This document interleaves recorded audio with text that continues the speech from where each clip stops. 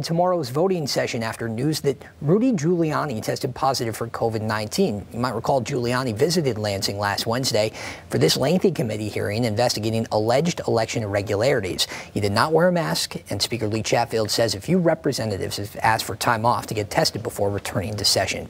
And that meeting put Michigan in the spotlight, of course, for a few reasons, something that not everyone, especially some lawmakers, are happy about. Our Julie Dunmeyer talked to one of the representatives who was there that day.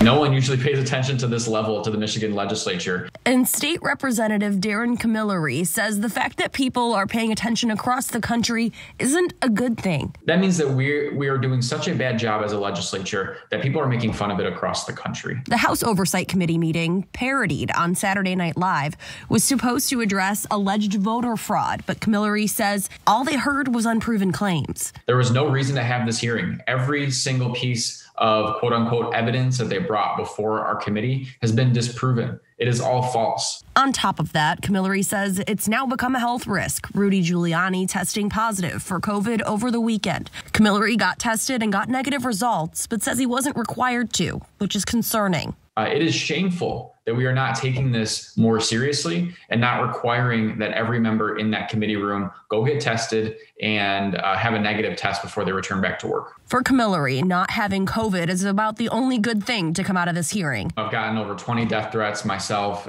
through email and voicemail. The threats go beyond just him. State Representative Cynthia Johnson getting this voicemail. Bully witnesses on the stand. Should be swinging from a rope, you Democrat. Camilleri says he's disappointed it's come to this. And it's really sad and pathetic that this is what our democracy has boiled down to. In Grand Rapids, Julie Dunmeyer, Fox 17 News. And we did try to reach out to a few other lawmakers who were there. Representative Steve Johnson declined to interview today, and we have not gotten responses from Representative Matt Hall, Representative Cynthia Johnson, or Speaker Chatfield's office. Meantime, the Biden transition team